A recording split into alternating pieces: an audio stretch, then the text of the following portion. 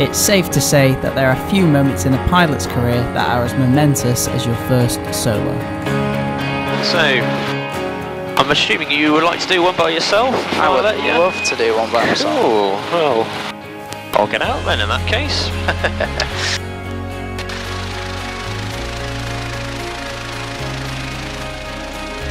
So guys, welcome back to this episode where I share with you my first solo in a helicopter.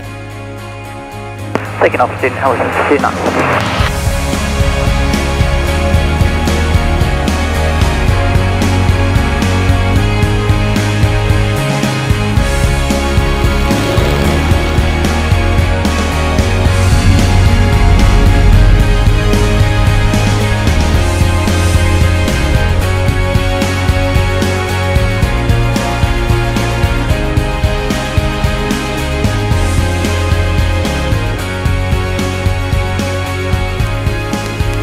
Leicester Radio, good afternoon. Heli Centre 29, request airfield information and radio check. So guys, you join me and James here in the cockpit of the Cabri G2 with a call sign of Heli Centre 29. We're just about to lift and go off and do some circuit training, and unbeknown to me, he's going to ask me if I want to go solo for the first time.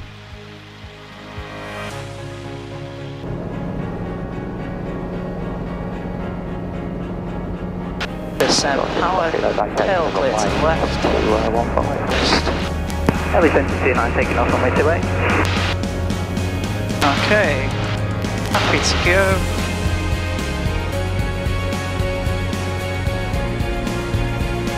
About 45 knots. Power's in.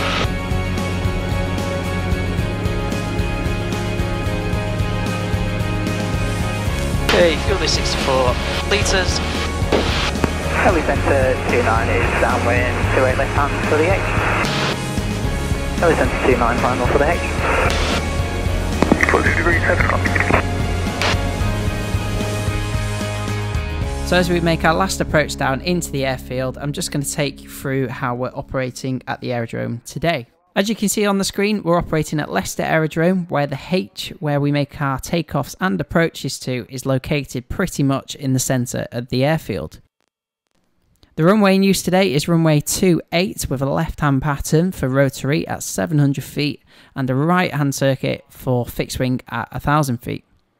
And as you can see on the screen, we're operating on the purple line, which is the left-hand pattern for runway 28, where the takeoff and approach angles are slightly offset just to make sure we don't stray into the fixed wing circuit. Now join me back in the cockpit where we're going to put the aircraft on the ground. James will give me a quick briefing and then he's going to send me off to do my first solo in a helicopter. Good, let's just do another landing here, please. Okay.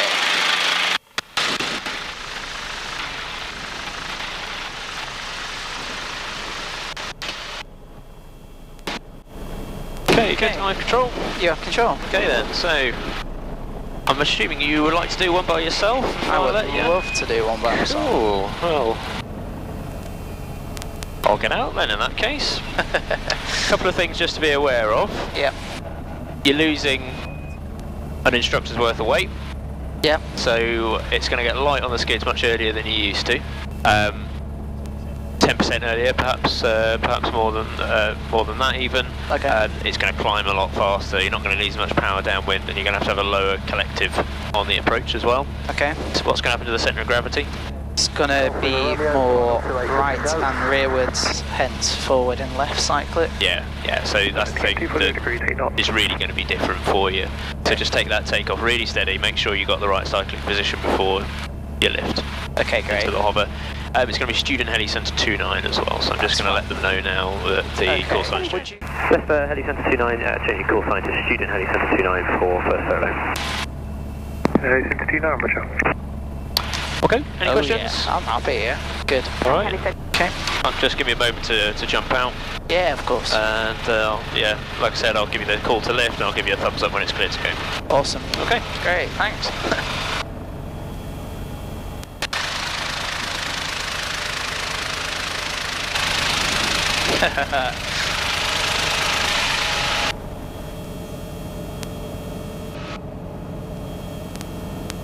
Okay, one auto rotating just behind.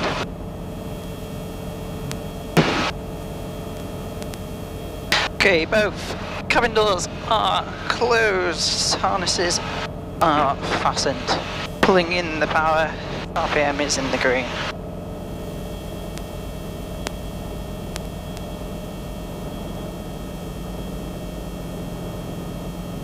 Okay, a lot lighter than before. Okay, so warning lights throughout T's and P's are in the green. 42 litres RPM is stable 72% and Cabri is auto. Student heli center 29 ready for departure from the H. Will indicate 240 degrees 5 knots. Taking off student heli center 29. Okay. Alright, good. So now to take off from the hover, I push forwards on the cyclic and pull some collective to build some forward airspeed. Okay, increasing speed. Okay, above 45, rotating. After reaching 45 knots, we then look to rotate and then climb out at 60 knots. Looking for 60 knots. A lot more power available than previous. 60 knots, 88% of power. Climbing. Leicester radio, heli center 28, request airfield information and radio check. Leicester 28, Leicester radio, breathability 5, runway in use 28, left hand for rotary, QFE 1003, QNH 1020. So climbing up away from the airfield at 60 knots, I'm looking for a networking mass, which is the point where I turn crosswind, and once I reach 700 feet above the ground, I select 17 knots to cruise at and maintain 700 feet. Awesome. Coming up to 700, 70 knots.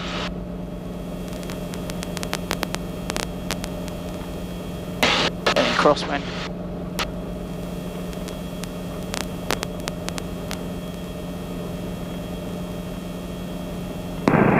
Breathability 5, runway 28, left hand for rotary, QNH 102. Clear around, turning downwind. 1003, heli center 28.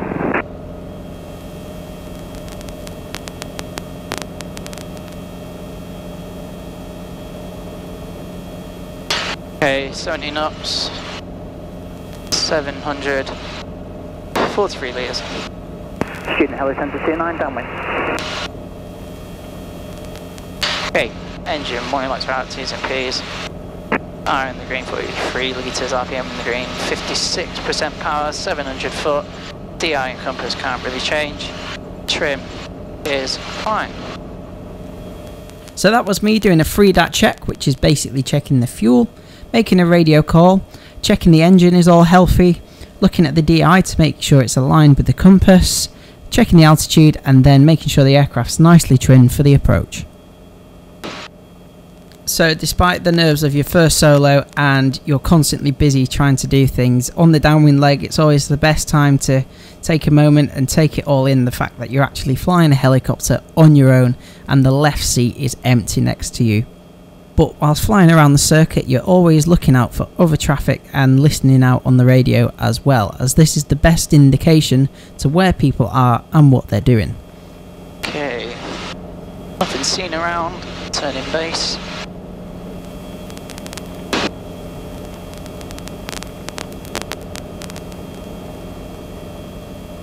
Bit fast. Golf Lima Romeo, final 28. Bit high.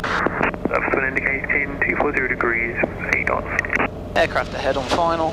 Visual, nothing else seen, nothing else heard.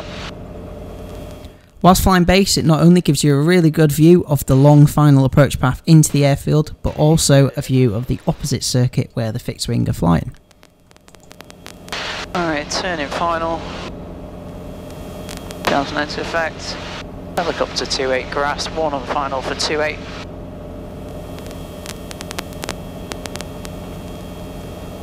Student heli center 29, final for the H28. Heli center 29, service will indicating 240 degrees 8 knots. So Leicester Airport has an air ground operator, which basically means we don't get given permission to land, but I've now called final for the H, which means I should have priority. Okay, good, 500 foot, 60 knots. On the approach.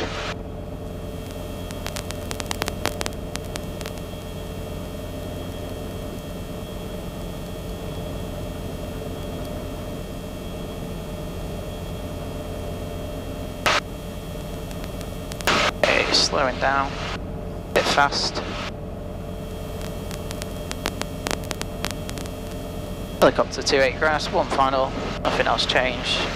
Continuing. So after locating where the H is on the airfield, I'm constantly starting to lower the collective and pull back on the cyclic to slow the helicopter down. This is to make a constant angle approach all the way down into the hover above the H. Okay, all clear around, good.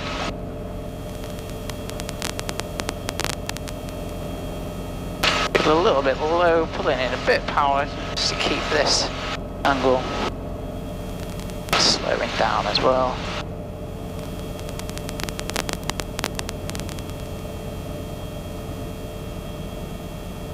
Okay, H is clear.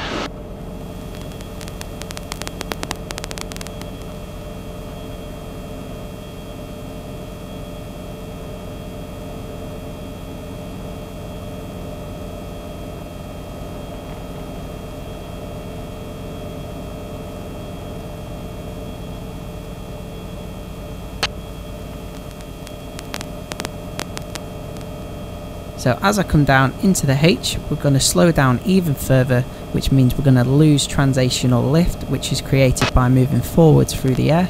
So that means we need to pull more power on the collective to equal the weight of the helicopter and bring it into a hover.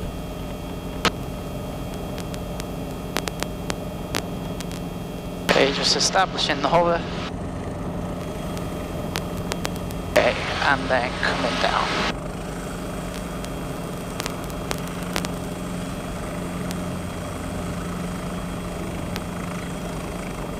Heli Center 28, lift and taxi to the H. Perfect. Yeah. Alright, down, first solo done.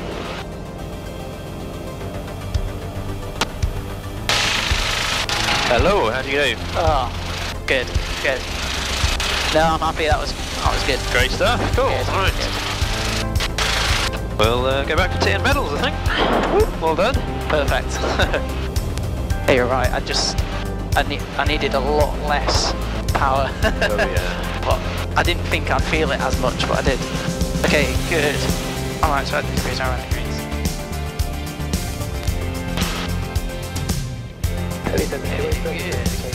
Another bit. Okay. Down. Whew, quite hot.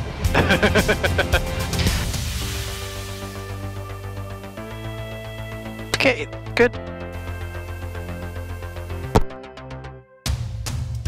So guys, thank you very much for coming along with me in the cockpit. I hope you enjoyed it because I certainly did, and it was a moment I'll hold fond in my memory for the rest of my life. If you haven't already, give the video a like and consider subscribing to the channel so you can see more videos like this in the future. Go and check out my Facebook and Instagram account so you can keep up to date with what's happening on the channel in the future. But for now, I'll see you in the next one.